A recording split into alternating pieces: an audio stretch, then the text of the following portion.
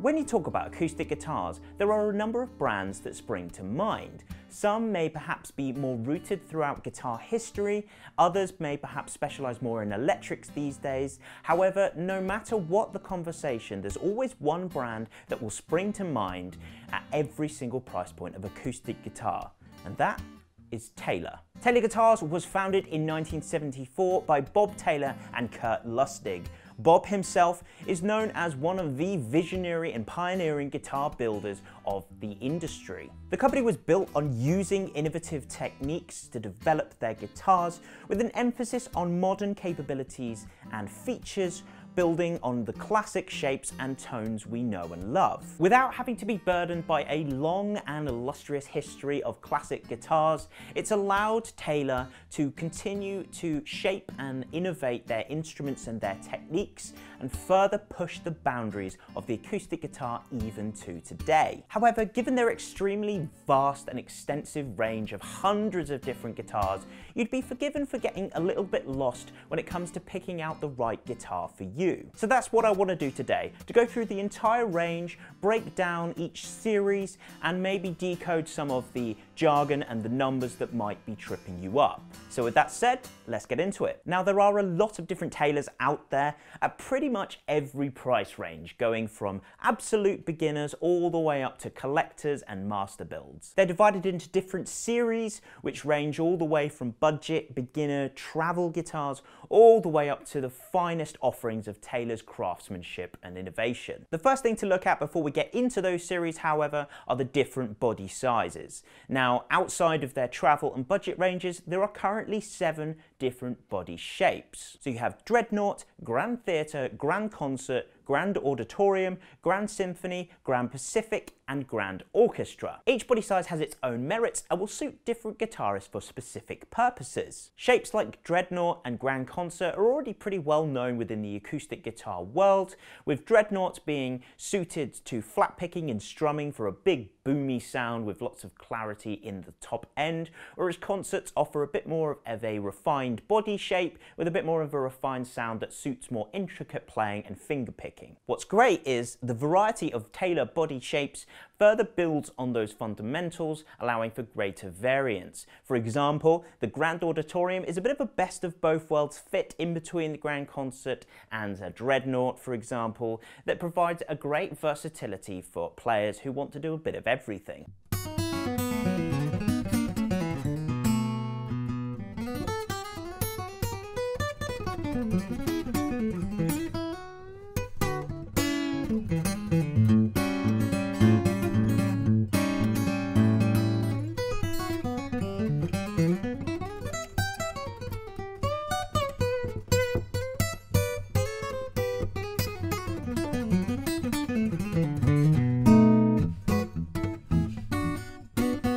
So the body sizes go from smallest to largest like this. Firstly, there's the recently released Grand Theatre, which is the smallest full-sized guitar that Taylor offer. This allows for the greatest comfort and playability whilst not sacrificing on a lovely, warm, refined tone. Next up you have the Grand Concert, which I mentioned earlier, followed by the Grand Auditorium, which is the most versatile shape that Taylor make. It's also their most popular and is the only one that features at pretty much every single price point that is available. Moving up, you have the Grand Pacific, which in itself is a much-loved, rounder-shouldered alternative to a classic Dreadnought. The Grand Symphony comes next in size with a slightly bigger body and a partial Florentine cutaway. The classic Dreadnought shape previously mentioned is the second biggest that Taylor offer, with the largest coming by way of the Grand Orchestra, which offers a huge booming tone for maximum projection and power.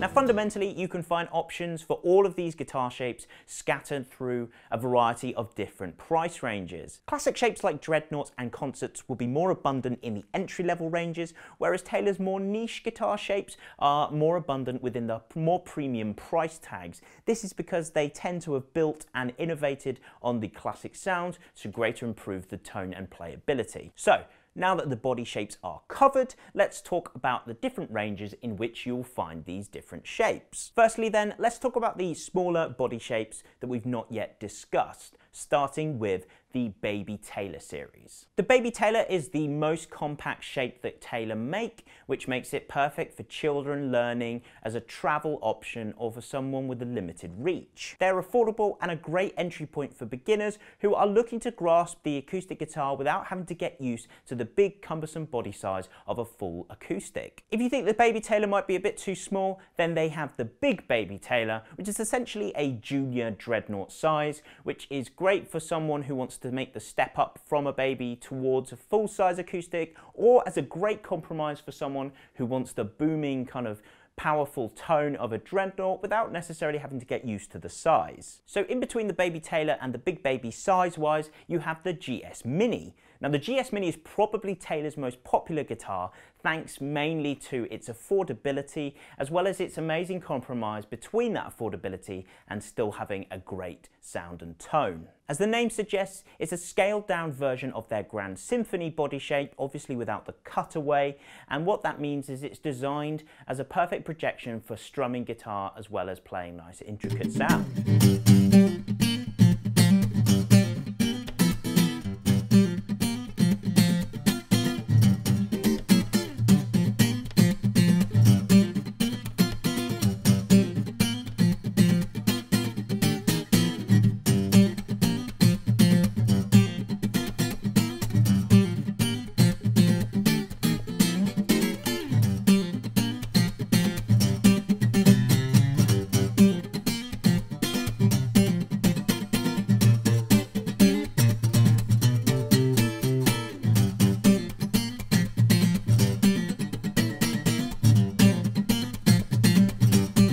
There is a huge variety within the GS Mini series, including various different tone wood options. You have options for electrics, there's even a GS Mini bass. It's not pigeonholed to any particular guitarist and will make a great addition to any musician's arsenal, whether you want to take it out on the go and travel with it and play whilst you're moving, or whether you want to gig with it or just practice with it at home. Moving on, another series that's good to mention when talking about affordability and beginner guitars is the Taylor Academy series. As the name suggests, it's very much a range aimed at beginners or learners of the guitar. However, unlike the other models that we've discussed, these are all full-size guitars, so they're great for adult learners as well as teenagers too. You have both Dreadnought and Concert body shapes, as well as options for electrics, and there's even a nylon string as well. They really are a great entry level into the full-size Taylor series. Andy Powers, who designed the Academy range, wanted to create a series of guitars that had no aesthetic treatment or any appointments of that nature, and wanted to shift all the focus towards the playability and the sound. So essentially all the money you pay for the Academy series is pushed into the sound and the playability. Moving on from the Academy series, you then move up from 100 series all the way up to 900 series. Generally speaking, the higher the range, the better the quality, but not exactly.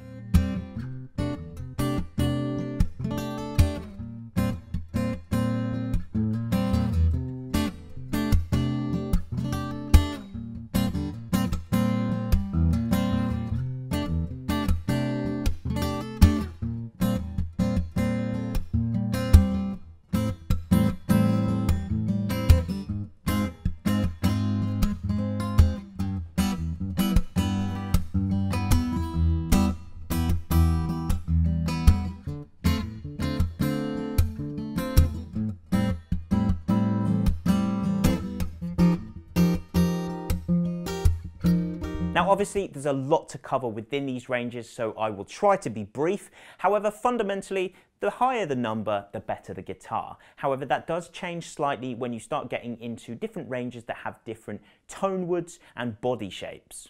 The 100 series are base level options outside of the Academy series that offer you Dreadnought and Grand Auditorium body shapes. There is even an option for a 12 string in there as well. If there was such a thing as a standard Taylor series, then the 200 series would be it. It's packed full of options for tone wood pairing as well as different body shapes and colours. They offer deluxe models within this range which further build on the appointments that you're getting, and they even have an all-Koa model which is just absolutely gorgeous. In terms of price, before the 300 series you have what's called the American Dream series. They're the lowest priced all solid wood American built guitars that Taylor make. They're also the first range up to offer V-class bracing, which is Taylor's innovative bracing system, which helps further create volume and sustain within the top wood, as well as helping with intonation stability. They're exclusively Grand Pacific body shapes with options for different tone wood pairings. They were built to be more accessibly priced with options and features normally reserved for the higher, more premium ranges.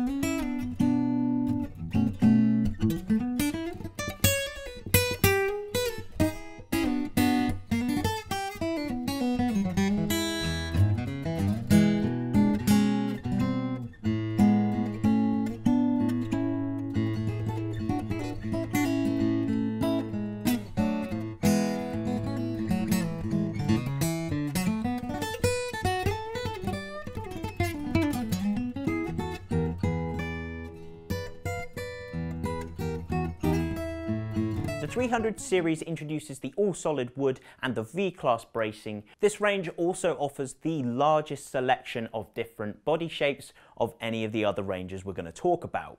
You have the option of Sapele or Tasmanian Blackwood as your tone wood options here. The 400 series introduces Indian Rosewood as a tone wood, which is considered to be one of the best, more premium options out there, whereas the 500 series has all mahogany back and sides with a choice of 3 different options for the top. You can have mahogany, spruce, or cedar tops, which all have different densities and offer different tonal qualities because of that. The 600 series gives you maple as an option for the back and sides, which is a much brighter, kind of more focused sound than some of its other counterparts, whereas with the 700 series moving up, you then also have Lutz spruce as a top wood, with Indian rosewood coming on the back and sides. Moving on to the 800 series, this is where you start to get into what would be known as flagship models for their classic tone wood pairings of Indian rosewood and spruce, whereas the 900 series further builds on that with much more rigorously chosen woods for these pairings,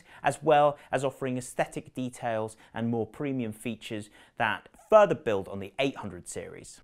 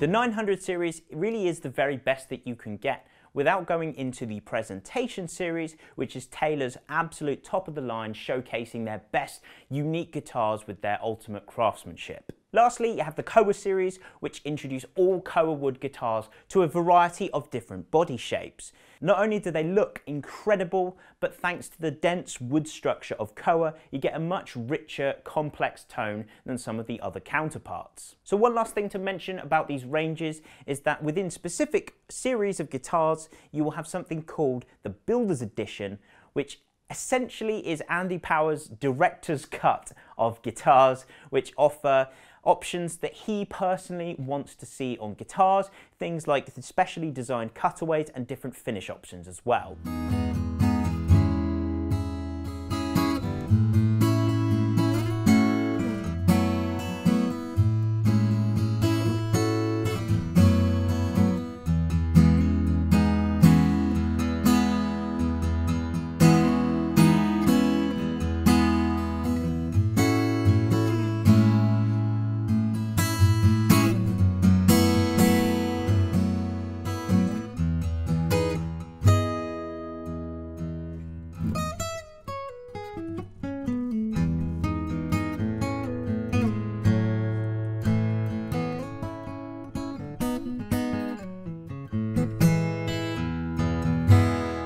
So normally when I do these videos breaking down brands, I try to avoid getting into the nitty-gritty of what the model numbers mean specifically, mainly because it can just be very dense and confusing.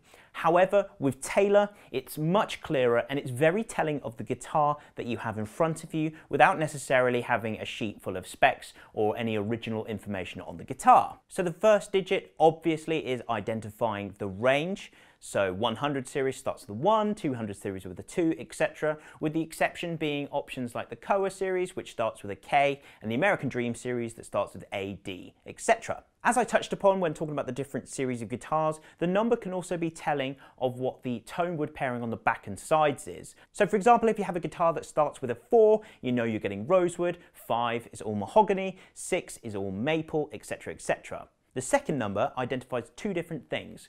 One, whether it's a 6-string or a 12-string, and 2, whether you have a softwood or a hardwood on the top. For example, cedar is a softwood and mahogany would be a hardwood. 6 strings will have either a 1 or a 2 as the second digit, 1 being a softer wood like spruce or cedar, and 2 being a harder wood like mahogany, and the 12 strings will have 5 or 6, with 5 being soft and 6 being hard respectively. Now the third digit identifies the body shape. It's a bit confusing because it's not necessarily in size order, mainly because Taylor have been introducing new body shapes throughout their history. But if you are looking at different Taylor guitars, it might be good to memorize this just so you know what you're dealing with. A 0 indicates the guitar has a Dreadnought shape, i.e. the 110E, and a 1 indicates that it is one of Taylor's brand new Grand Theatre sizes. 2 is Grand Concert, 4 is Grand Auditorium, 6 is Grand Symphony, 7 is Grand Pacific, and 8 is Grand Orchestra. Cutaways and electrics are signified with C and E respectively, with nylon strings being signified with an N. That took me so much longer than I'd like to admit to get right. Okay, let's decompress a bit because that was quite a lot of information to get at one point. But really it's telling of the huge variety that you can get within the Taylor guitar range. And what's great is it really helps you hone in on exactly what you want to get. But no matter what Taylor you go for, you're getting an instrument that's been built with the best possible materials at the highest quality for what you're paying. Whether it's got layered or solid wood, whether it has V-class bracing or not, when you buy a Taylor, you know you're getting an instrument that's going to look lovely, sound nice, and feel comfortable to play. Furthermore, with their commitment to sustainability and responsibly sourcing their woods, you're buying from a company that's got an eye on the future as well as the past.